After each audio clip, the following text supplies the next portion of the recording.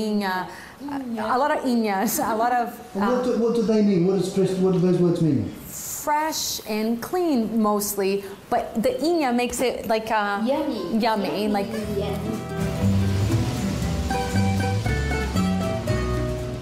Avon's success depends on women selling an intimate product to customers who are also friends.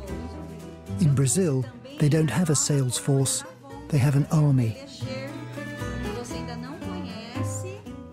1.5 million reps in Brazil alone. 1.5 million women selling Avon cosmetics? Women and men. Almost 1% of the Brazilian population is in an Avon rep. Que você ainda não conhece. Every woman, every man, they don't have access to the Chanels of the world. So what happens is, from a taste-making perspective, the Brazilian market is kind of an island where local players have sort of shaped the way that Brazil smells.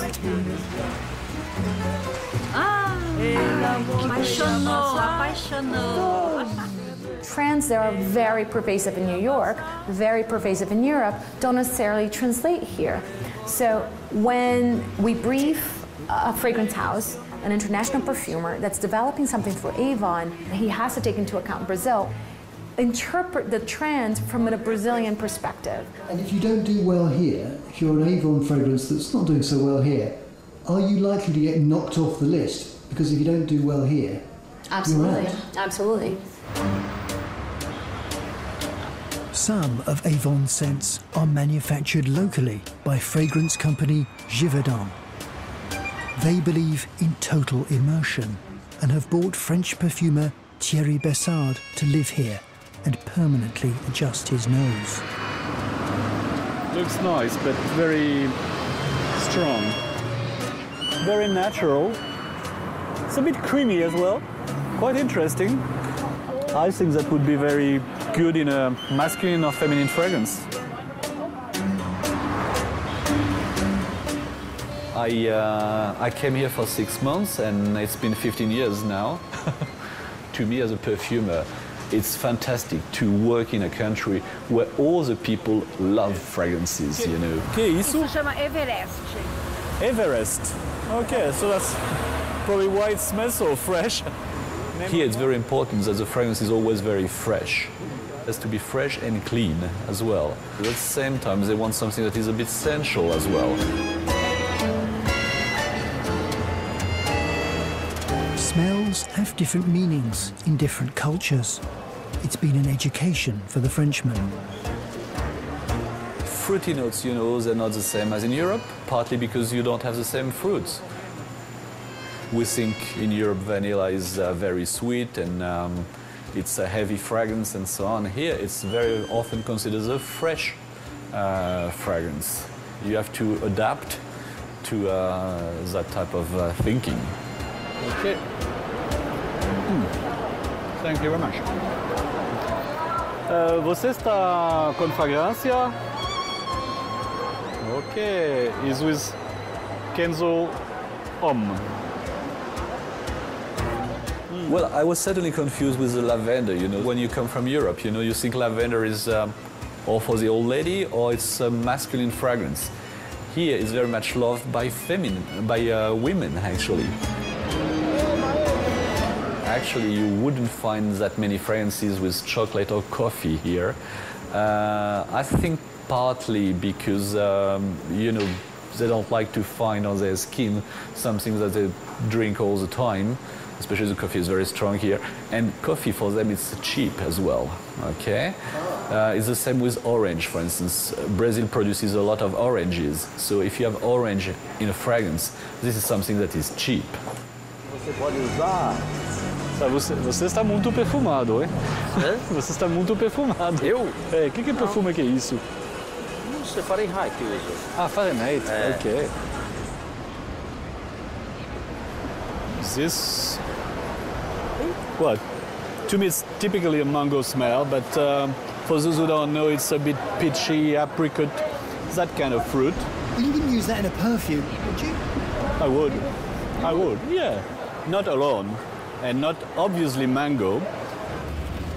Bessard is concerned with public smells, but also private ones. His tireless pursuit of local knowledge takes him into people's homes to keep abreast of changing scent fashions.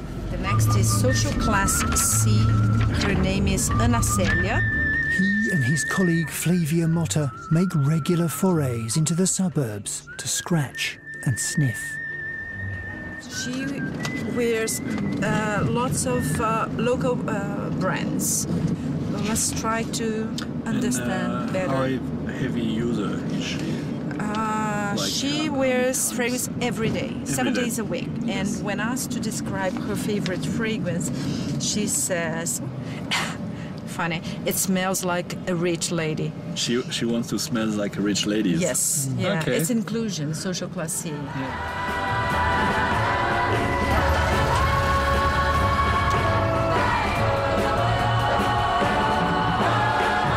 Isso é a minha lavandinha, como eu falei para você. Okay, this with the lavender from Avon that she's using a lot, and she cannot be without it. Isso, de banho, que cheiro de banho. Você sair. It's very refreshing and it really makes you feel very clean. This one is from Natura. It's pitanga. Pitanga is a local fruit. This one is an air freshener actually. Não, esse aqui é mais suave. This one is a passion flower, and passion flower she likes better actually. Não tem. This one is the one that she uses mostly at night. This fragrance is what she calls cologne. Actually, they are baby fragrances originally, but she likes them because she said, well, it's a small. It's a good smell, and she doesn't know how to explain it further. For now, Ana Célia's collection includes local products that nod to Western tastes, smells for the upwardly mobile. But for how long? Europe and the US still have a big influence on the Brazilian perfumery, but I'm pretty sure that one day we're just going to see the reverse.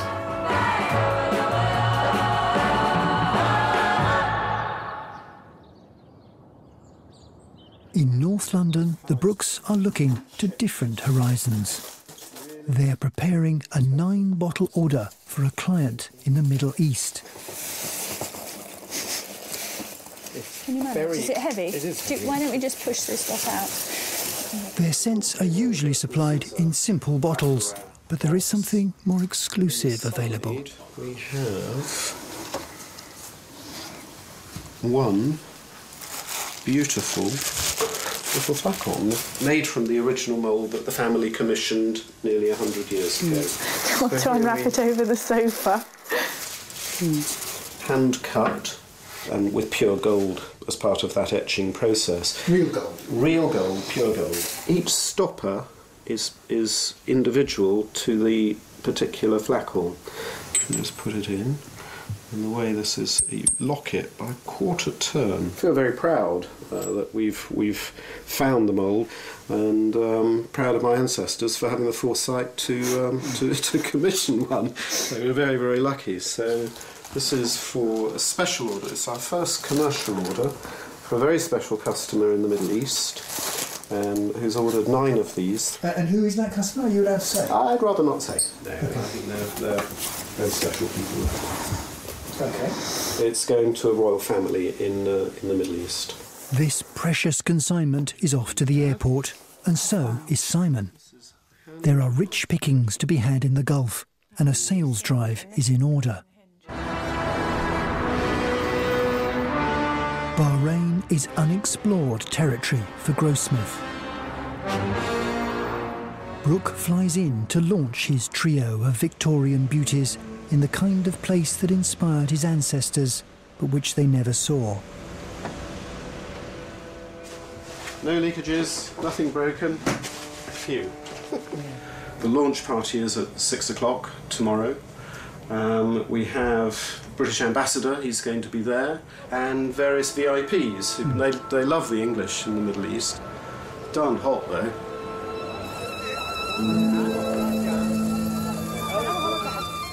hot and very humid. The scents of Araby have to be strong to survive the climate, as the local competition knows very well. Sorry, I thought I had one dinner. No more one dinner, finish. Yes, all Arabic people is taking this. Arabic people is one strong perfume. Princess, very strong this one. Arabic perfume, all this very strong. Yes. Our perfume, this all Arabic people, Indian people, all people is taking this perfume. Arabic this popular, this one, silver drops. This for Arabic people is taking this. Very strong. Bakhur, perfume, Jannatul Firdaus. This. Genital? Firdaus, oil perfume, this one. Jannatul Firdaus, very old perfume, this one. Doing business on a new frontier, local knowledge is key. Brooke is joined by Syrian perfume entrepreneur Bashir Nasri, a man with connections. A friend of mine, Sheikh Mohammed Ashmawi, he is a very wealthy man. 50% kerosene, British Petroleum, Saudi Arabia. Wow. And he loves perfume. Oh. He's one of the one who will buy your Baccarat shoe. Is he really? One day, yes. Well, I can feel the glass is really, really hot. But we haven't been outside long enough to really know what the climate is like, I don't think. It's 126 degrees today. Uh-huh. Wow. That's a record for me. Simon wants a local distributor, and Bashir takes him to meet the Al-Hawaj family, perfume merchants across the Gulf. Perfume fragrance in the Middle East is their life. It's their life. A British lady consume 100 ml in 6 months. Here, less than 1 week. I'm sure in few years, everybody will know about Grossmith. It's a pleasure to meet you. Hello. I brought some treasure to show you. So Shem al Nassim is Arabic for smelling the breeze, yes? The best of English perfumery.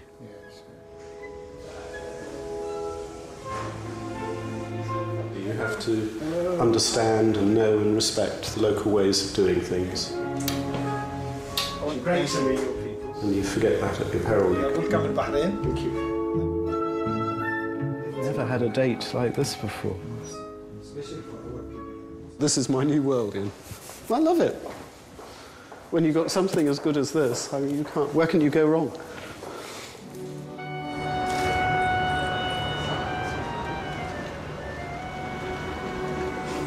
Brooke is confident, but his scents will have to contend with sub-zero air conditioning and summer temperatures around 140 degrees.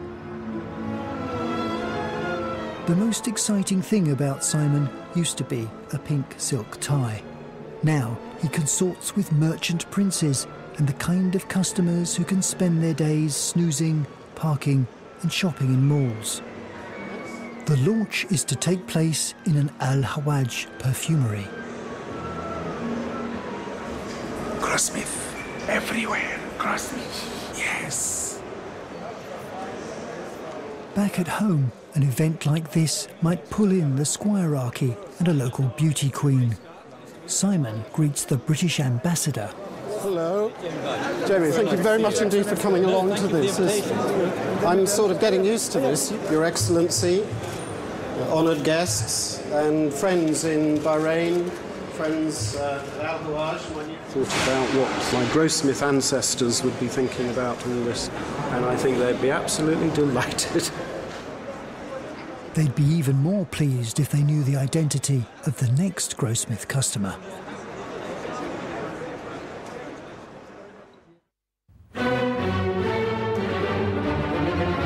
The morning after the night before, there's a call from the palace. A courtier wants to meet them at the Al-Hawaj offices. The king, when he appoints a buyer, he will not appoint anybody.